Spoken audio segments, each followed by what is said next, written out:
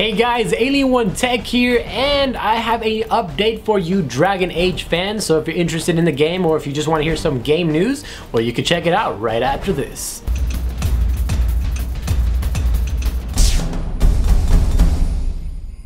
Alright, now you Dragon Age fans probably already know this, but for the ones that are not and just want to hear about some game news, last September, Electronic Arts, EA, did announce the official game Dragon Age 3 Inquisition, but that they really did not specify what platform it will actually be on. Now you Dragon Age fans should already know this as well, that it has been suggested that the upcoming role-playing game RPG officially will be out next year, late 2013, and that it could land on still unannounced next generation systems from Microsoft and of course Sony. Alright, now let's get to the part where you guys probably have not heard yet, unless you guys are a true fan. And that is a LinkedIn resume of an EA Shanghai employee spotted by a Anushan, well anyway, states that the scope of Dragon Age 3 Inquisition has actually changed. How so, you may ask? Well, that is actually a good question. Actually, I don't know. No, I'm just playing. No, it actually has changed by that it will now be planned for next generation consoles. And also, additionally, the employee also says that the game has been postponed. And it actually has been postponed until, well, 2014. I know, guys, that kind of sucks. That's a little bit over a year from now, so yeah. Now, some of you guys are probably already thinking to yourself, this sounds a little sketchy.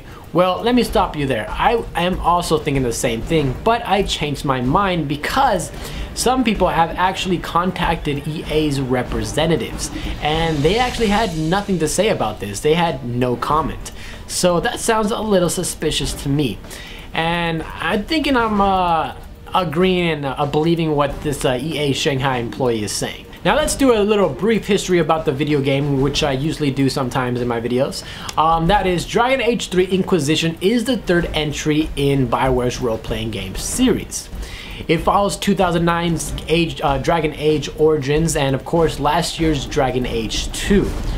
In all, the series has sold over 8 million units. That is a lot of games. Well, before I wrap up my video, last month BioWare released concept art of Dragon Age 3 Inquisition, followed by the first, although extremely blurry, screenshot earlier this month. Well guys, that is the end of my video, and I think you guys already know what I'm about to say, and that is I want to hear what you guys are thinking up here in your head. Please put it down in the comments below. And of course, while you are down there, you can check out my Alienbox for my Facebook account, and also, guess what? My website, Alienbox.com. It is officially open. It is now open to the public. It is now officially done.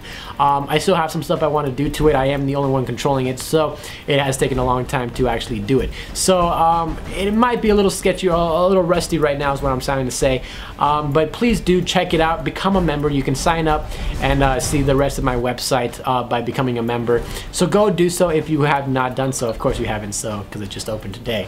But go check it out down in the alien box below, Alien1Tech.com, and also like my Facebook account. And I'm forgetting something. Oh yes, if you haven't checked out my latest videos, you can also check them out on my website, of course, but also right here. Check out those videos if you haven't done so. And I'll be seeing you guys in my next video. So this is Alien1Tech signing out. Bye.